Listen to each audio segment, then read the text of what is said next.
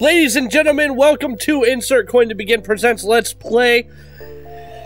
I am Chachi, says owner, curator, awesome guy of InsertCoinToBegin.com. Joining me this week, we have Rizz and Fuzzy, contributors and awesome people from InsertCoinToBegin.com. I'm sorry that I do not have any female persuasion for you this week. They are all busy. I can put on a wig. I can't help it. No, this isn't that Awesome Cast show where we make you put on a fake beard. You can be who you are. Awesome Cast is available at sorgatronmedia.com. In case you're joining us for the first time, InsertCoinToBegin.com is a gaming website with gaming news for gamers by gamers. About. We give you the gaming news that interests you and us alike.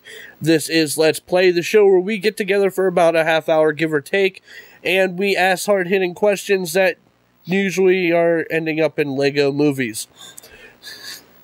There's 4 questions, 3 of which are minor questions, get about 5 minutes each, give or take. And then Lego Wrath of Khan. And then we have the boss fight, which takes up the rest of our remaining time and definitely ends up with us naming Lego movies. Lego Undiscovered Country. So,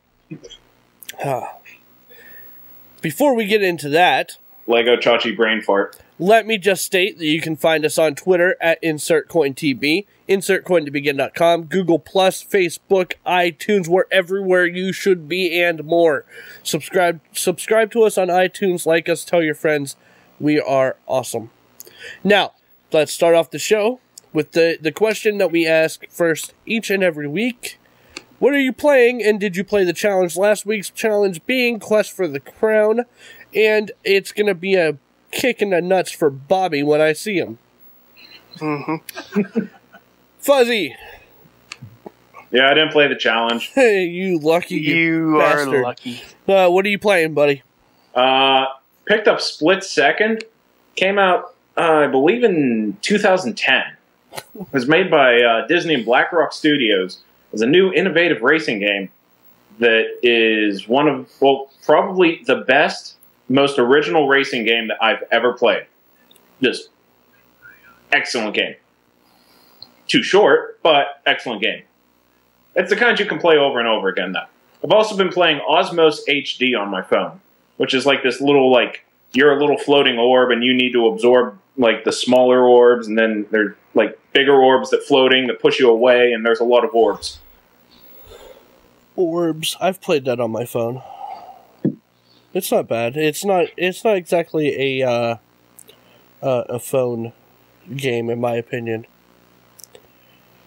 I think it's more of a tablet type game, just because of the size. Yeah. So, Rizz. Yes. What are you playing? Did you play the challenge? I played the challenge, and I'm going to line up behind Chachi when I see Bobby next.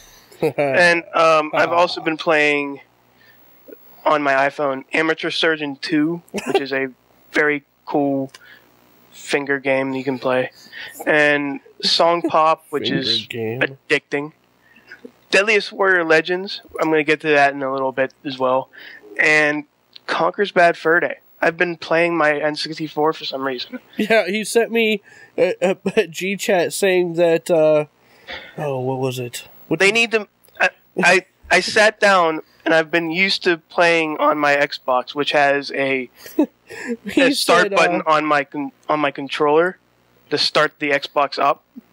So I sit down, I'm ready to play my game, and I realized, I have to go up and change it. Yeah, he sent me a G-chat that says, I am too privileged in this day and age.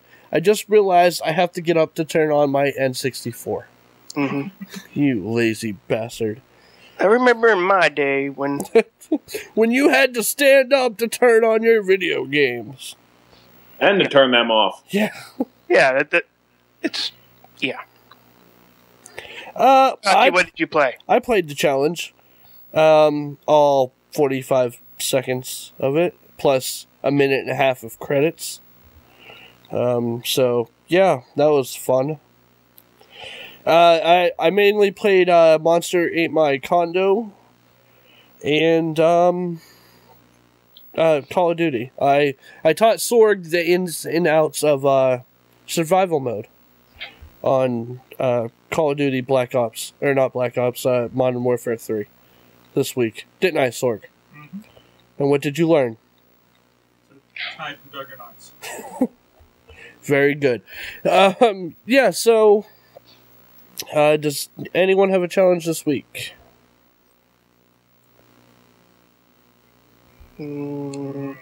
Wow. Says that would be a no. No. Alright, you know what? How about SongPop? I hate you. Fine. This week's challenge is SongPop. I will tweet our usernames later. Chachi's so sad. Why do you guys make me play this crap? Scramble with friends and then SongPop. Chachi? Yeah. This is why. You getting pissed. I'm not pissed. I'm disappointed. I can't see the chat room. Matt said that he's been playing Minecraft and replaying Half-Life 2, and then I can't see. Oh, yeah, he just beat the Follow Freeman chapter and started Scrim. And Bobby said, Quest for the Crown at least made you something. I can't see it. I'm over here saying that I can't see the chat room, so I can have Sorg fix it, by the way. Want me to switch the show? Talk for a while so I can do that. Okay. So, moving on. We had German interaction on the Facebook page this week. Yeah, there's some German guy that left us a video saying that video games are too violent in this day and age. No. What?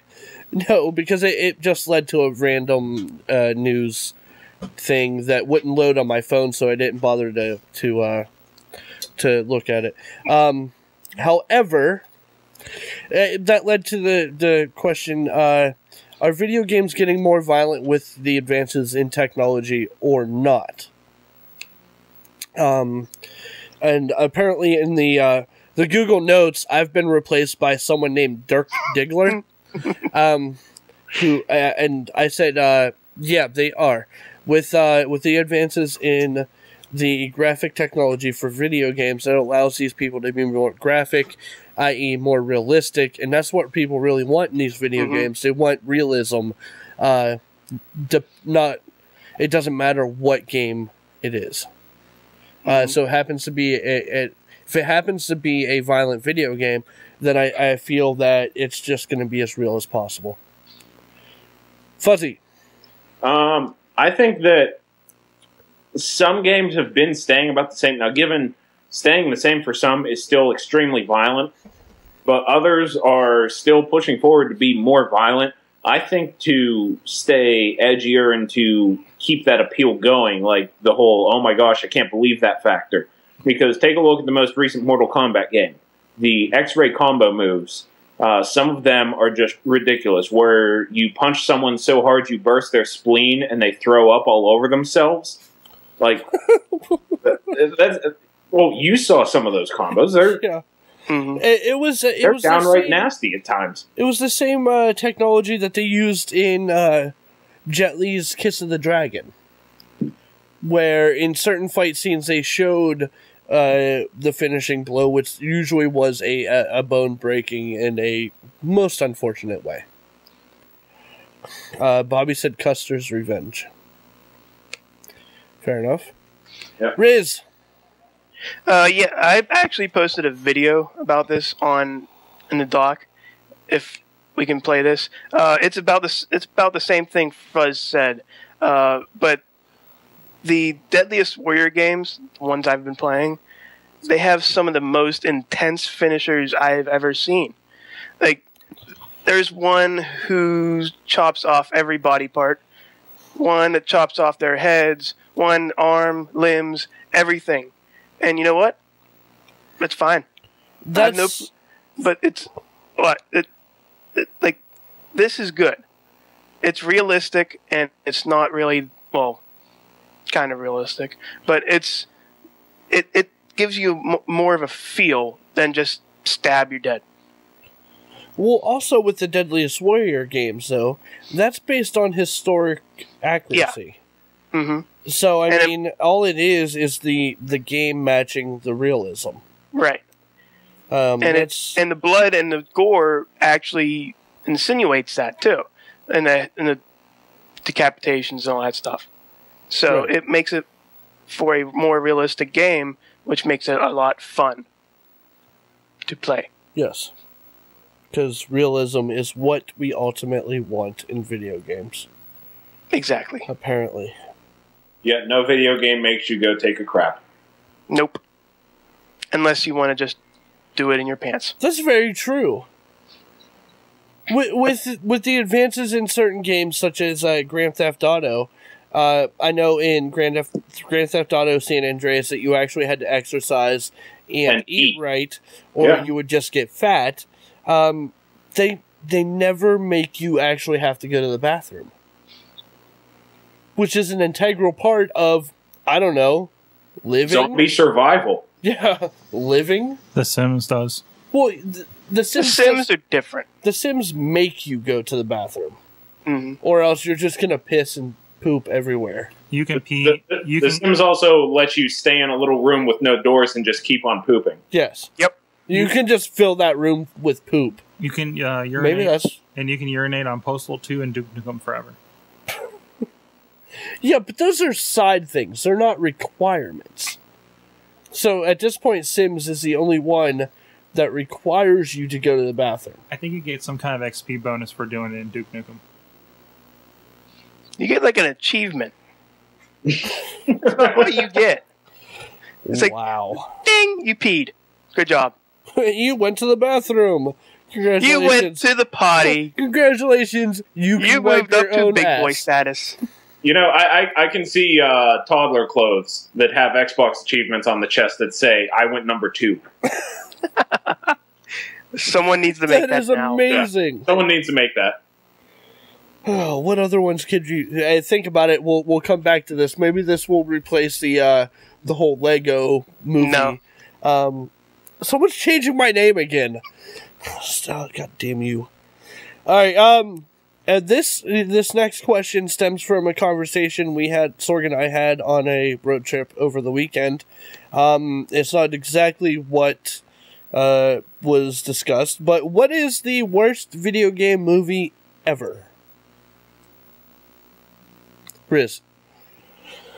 I've only seen probably 2 or 3 video game movies. And one is a close second behind the other.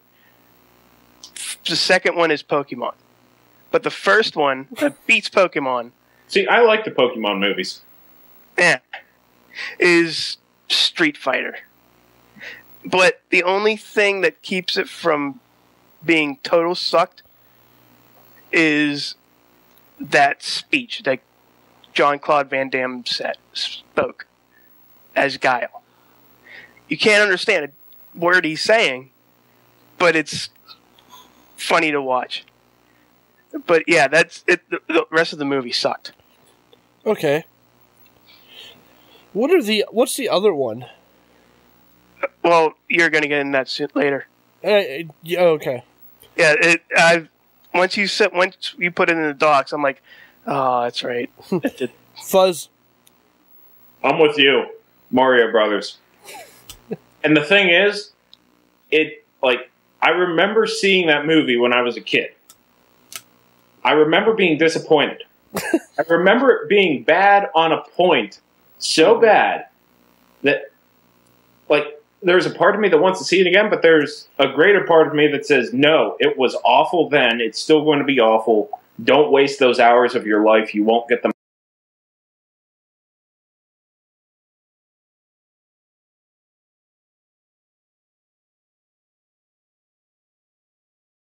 You can get it for $3 brand new on Amazon. That's way too much.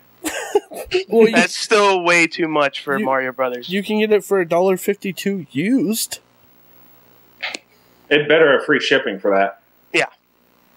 No. $2.98. Then screw those guys.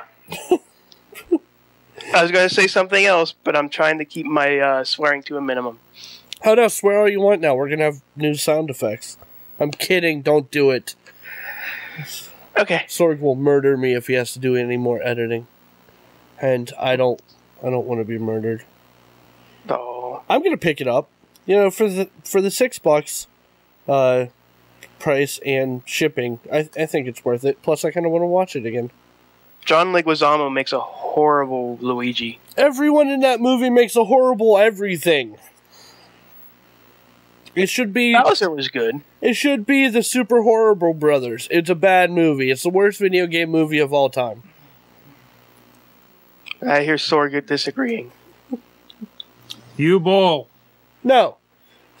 This is the worst video game movie of all time. Disappointing. Most disappointing. The worst... Most disappointing. The worst video game movie of all time. And all time? I mean, I understand what you're saying, Sorg, but on a scale of shitty movies, I feel that Super Mario Brothers ranks lower than House of the Dead. So, yes. Alright. Fuzzy. Yes. Tell us what the boss question is. Boss question is, what is the biggest missed opportunity in a video game? What game should have been made, but wasn't, and therefore is just a huge missed opportunity, a tragedy, just a horrendous thing that this game wasn't made? Alright, go ahead, Rizz. Well, they were hinting about it on the dirt sheets when E3 was coming. Then they were stopped by Valve and everybody else there. But Half-Life 3 needs to be made. I haven't played 1 or 2 yet, but I've been hearing everything under the sun that this game has to be made. Please make this game so they can all shut up. Wait, hold on. Stop. Yes. So, you are saying that they're missing an opportunity to make a game of which you've never played the other ones. No. That hasn't stopped me before, Chachi. Let's see, I've played Saints Row 3 without playing the original ones. I've played a lot of trilogies without playing the actual double games. But they're missing out on an opportunity to reel people in. The difference between what you've said or what you've done before and this particular series is that they're linear. Mm-hmm. The story continues. Good point. I don't think that happens in Saints Row. I could be wrong because I haven't played them. I think it does. Okay. Yeah, it's a linear game. It may do it, but it's not as in-depth as this series. But still, just so the people can shut up about it. Oh. Just make this game. Okay. Fuzz. Frank? Fuzz? Mine? About a week and a half ago, I picked up a copy of Split Second. The game that I said that I've been playing all week, which I've been playing it all week. It's an excellent game.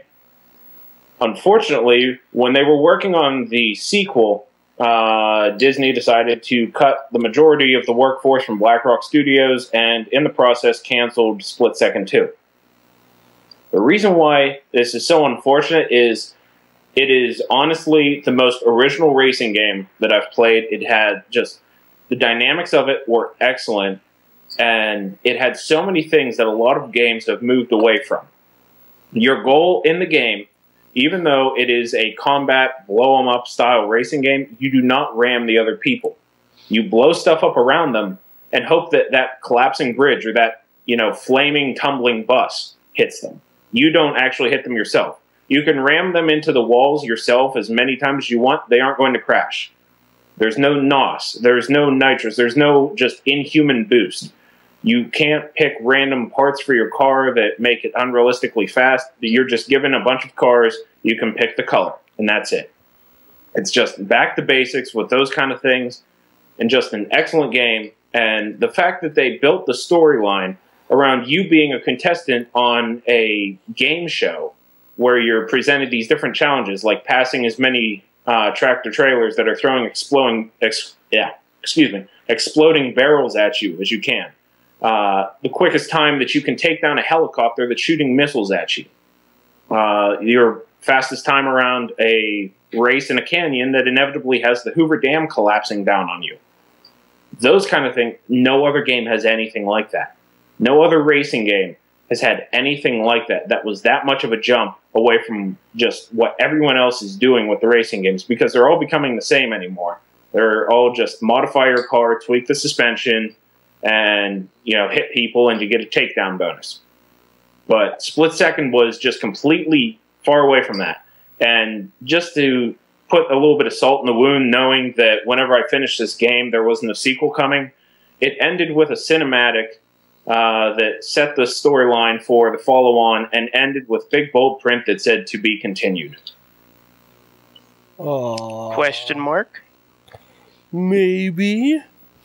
Alright, what did I put in the notes? Oh yeah, I can't read that. Completely not appropriate for the show. No, alright, let's get to the chat room before I answer. Bobby F. J. Town said Mega Man Legends 3. And Matt said Duke Nukem Forever before they took forever to make it. And they go on to say that the game could have been a lot better if it came out back before they had to remake the game. Which is a good point. I think my answer for this question is going to be good. Handheld versions of Kingdom Hearts. I think they really missed the ship on creating an awesome series with that game concept. Because I mean, you could have done everything with that game concept. It could have been. It honestly could have been another Final Fantasy series, only not shitty. Had they continued to do it right. The first and second ones are okay, but then you get into Chain of Memories, which is a goddamn card game. And that's just stupid. I think if they would have been able to continue the series and continue creating characters or incorporating characters from the Disney Square Enix universe, then I think that series has a way to, or would have been a series that has longevity in the gaming world. But I think they kind of screwed the pooch on that one when they dropped the ball on the handheld versions. Yeah, I can definitely agree with you there. I haven't played through any of the Kingdom Hearts games, but I've played some of Kingdom Hearts 1, and it was a really good game, and I think that having a good handheld version of that would have just been excellent for the series. And I could see that one going as just, going into the double digits with how many iterations of the game there was. It's one of those, and Sword can attest to this, but I mean, it's one of those games that even as adults, we put in hours.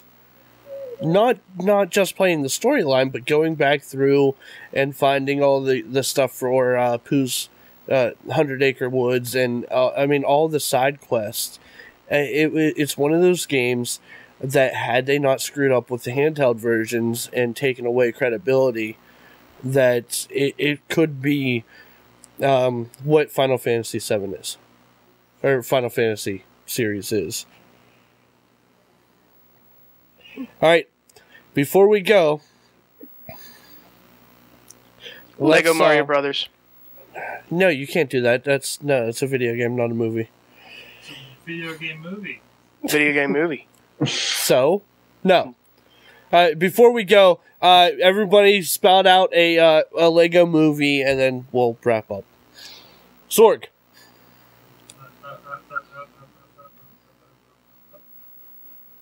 Lego cars. Wow. Really? That's your answer? I almost tweeted that the other night. Honestly. Fuzzy. Lego Jingle All the Way. I want to see Turbo Man as Lego.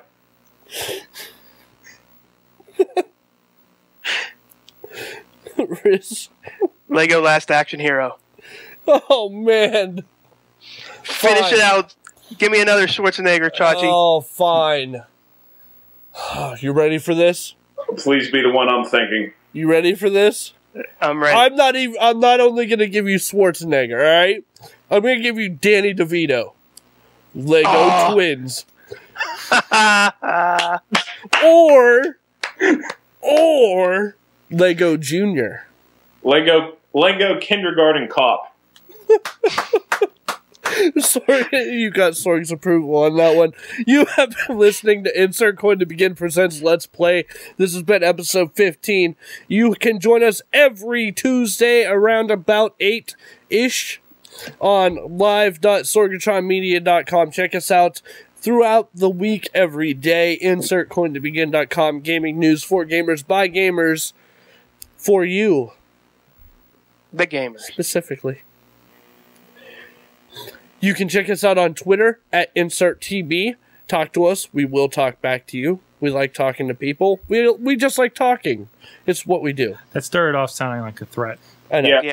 We won't talk back violently or aggressively to you. We will talk with you about your interests in video games. Unless you're kind of a dick. Let's start a conversation between us and you. Oh, the chat room said Lego Rudy.